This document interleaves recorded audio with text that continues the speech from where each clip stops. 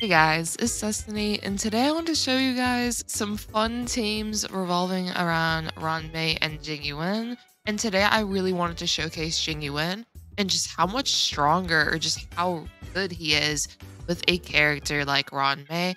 I will be doing MOC 10 and MOC 11 to show you guys the difference. MOC 10 will consist of him and Topaz. MOC 11 will most likely be him and Tingyun. I just wanted to show you guys this stuff. If you do enjoy videos like these, make sure to subscribe, leave a like to support the video, and without further ado, let's get straight into it. So as you guys see, we are in Memory of Chaos 10, and the team I'll be doing here is Xueyi, Ruan Mei, Topaz, and Jing Yuan. And I'll just show you guys how this team does in Memory of Chaos 10 first, and then we will go to Memory of Chaos 11. And we do get hit in the beginning, but it is fine. We are just going to use this. And I know our field is already active, but this is mainly just for skill point purpose. I just want to be able to have that skill point, or rather in the second wave, I want to be able to have Xueyi's field on for a little longer. There we go. And now with Topaz, we're just going to use the ultimate so that when Jing Yuan uses his skill here and then he uses his ultimate, we will be able to advance forward Numby right away. So this will be like really good damage. There we go. We got 68k. And then he's going to get delayed. Then Lightning Lord comes in and does a bunch of damage. And then Numby just finishes the job. So now here we are in second half. So I'm just going to use my ultimate. And the reason why that once again I used my skill again in the beginning is so this field would last longer. So I could basic attack here. And then I could also basic attack with Ruan Mei there. So now we're just going to go to town on the enemy like we were on the previous wave. Okay, getting imprisoned definitely sucks, but thankfully since we do have Xueyi on the team and our characters do have a little bit of effect resistance, we are able to resist that. And as you see, the field is still active, so we don't have to worry about using the skill point. And then we are going to... The field is about to go away, so instead of using Topaz's skill, I'm actually just going to advance Numby forward with a basic attack. And then attack her. And then we do have, of course, the turbulence. So we do this. Numby goes again. And now we have our field.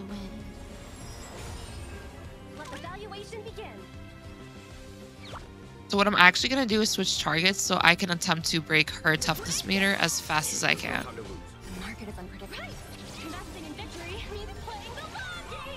Here we go.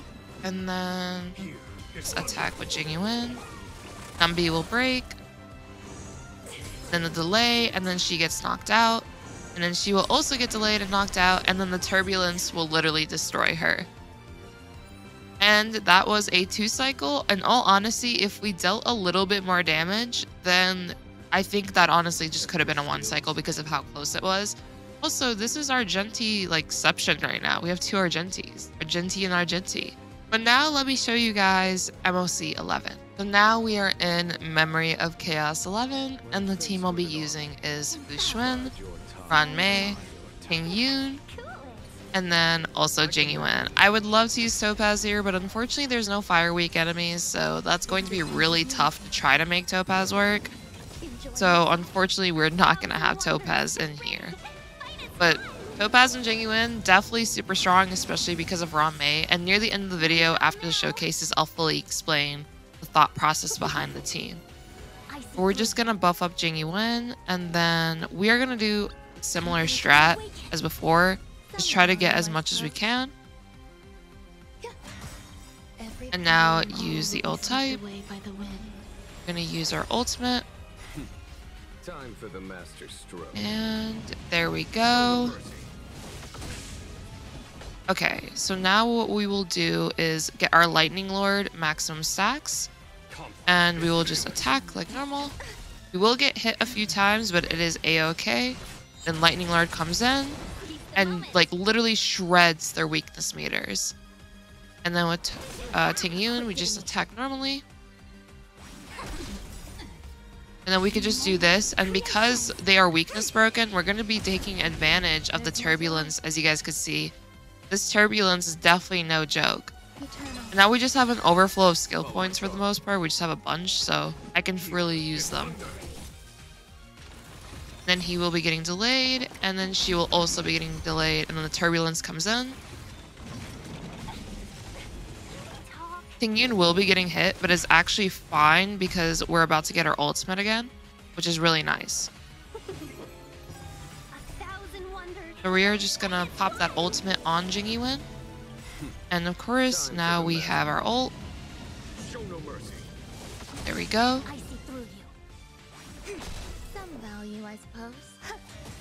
Okay.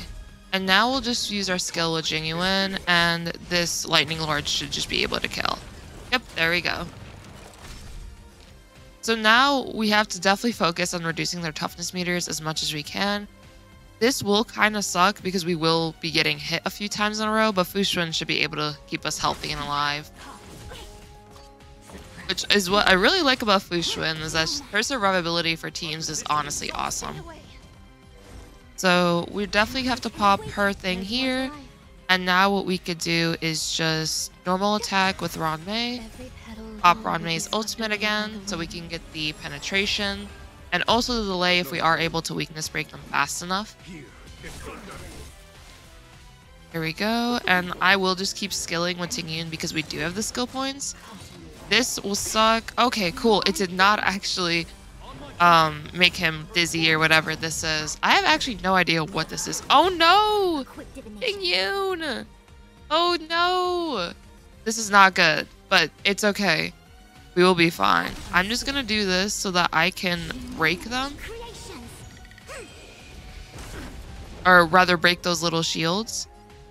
And then we're gonna have to do Ruan Mei. Oh, poor Tingyun, she literally got dragged to the bottom. That sucks. This is proof to build effect resistance into your characters for sure. But we should be able to break here, I believe. Yes. Okay, we did. Oh my gosh, she's literally ready to use her ultimate, and I'm so sad because I want the energy. So we're just gonna basic attack, then another basic attack. He's about to get delayed. Okay. I am not about to have Tingyun like back in the gutter or like back all the way down here. Let's not do that. So we're gonna break Japard, which does a good amount of damage, of course. And now Fuxuan comes in, which Fuxuan is awesome. Gonna use a skill. And now we can just this again. There we go. So we actually have enough so we can get our ultimate back up. And this is looking to be basically a 3-cycle, I believe. Unfortunately, I think that like Tingyun going down really did suck, but it's okay. Should kill Japard. Yep, there we go. That was a 3-cycle in MOC 11, so pretty good stuff, I would say. It likely could have been on 2 maybe, just depending on how the flow of the battle went. But not too shabby for Memory of Chaos 10 and Memory of Chaos 11. And I did get to show you guys basically 2 teams. But if I were to show you guys the build real quick,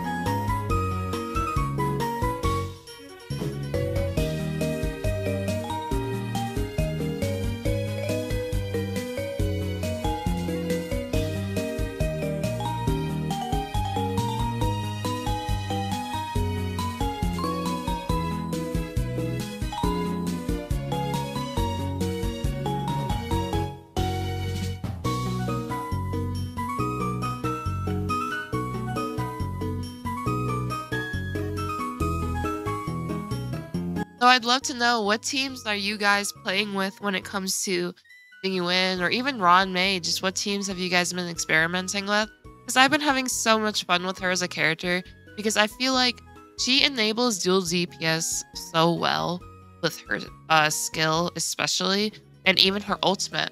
And I did say it in my guide video and review video of her, is that because of the fact that she gives these team-wide buffs, she enables dual DPS, in my opinion, the best way possible.